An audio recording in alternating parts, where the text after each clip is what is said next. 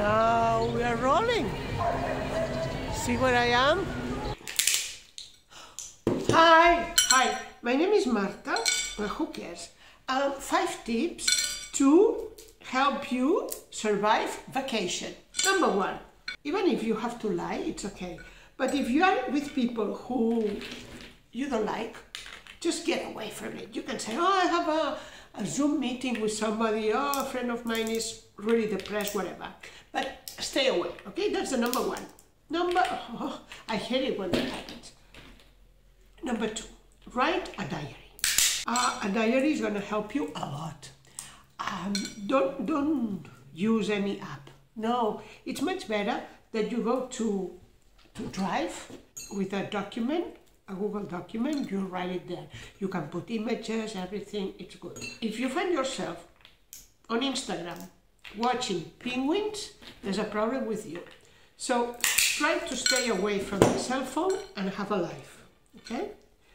Number 4, pick up a closet, for instance, or the shelf where you have the documents, all the papers and books, and organize it, okay? Why? Because by the end of the holidays, of the vacations, you'll feel down and out as usual, and at the same time you think, well, but at least I organized my closet. Walnuts are very good for your mind. Okay, next one. Use the cell phone to find in YouTube comedy. Oh, I love Jack Benny, Dame Edna Everett. I love Miranda and the Golden Girls, of course. Although my favorite on YouTube is, and Netflix, is Fran Lebowitz. I'm a fan of Fran Lebowitz. Do you like my washing machine? Cute.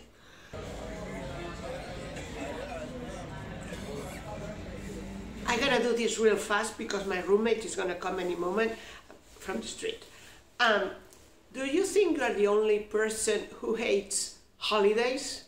You're not the only one. Why are you depressed? Why you don't love vacations, holidays?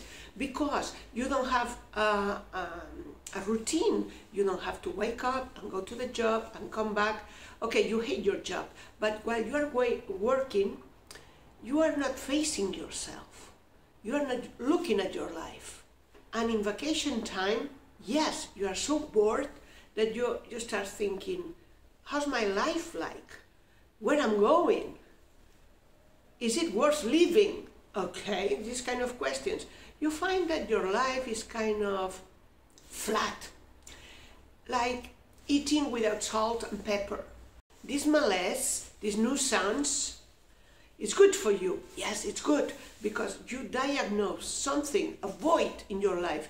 Can be a creative void or can be a spiritual void. How you feel it?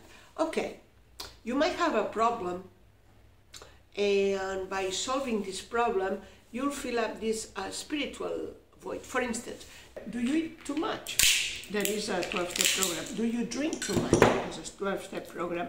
Do you buy too much? Okay. Do you take drugs too much? Okay. There's a 12-step program. You don't do those things. Maybe you are in a toxic relationship. So there's always a 12-step for you. And if you work the steps, you fill up that void, okay? My roommate is gonna come any moment now from the street, okay? I hope you like the piece, and it's my first piece in English. The other ones I did it in Catalan. I used to be a filmmaker, and I'm now a science teacher, so we'll talk about it, okay? Have a nice Christmas, have a nice vacation time. Ciao, ciao, bye, from Barcelona.